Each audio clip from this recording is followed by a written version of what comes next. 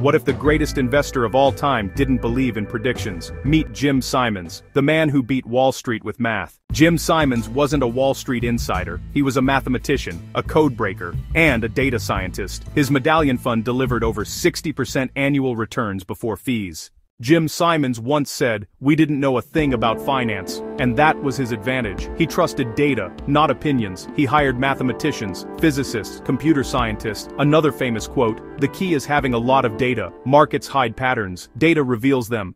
Renaissance analyzed decades of prices, volume, and market behavior. Simons also said, "If you're relying on experts, you're probably wrong." No forecasts, no predictions, no emotions. Every decision was made by algorithms. Humans didn't trade, machines did. Small statistical edges, repeated thousands of times. If a model stopped working, it was removed. No attachment. The lesson for everyday investors: follow rules, control emotions, respect data. Jim Simons proved one thing: markets aren't about opinions, they're about probability.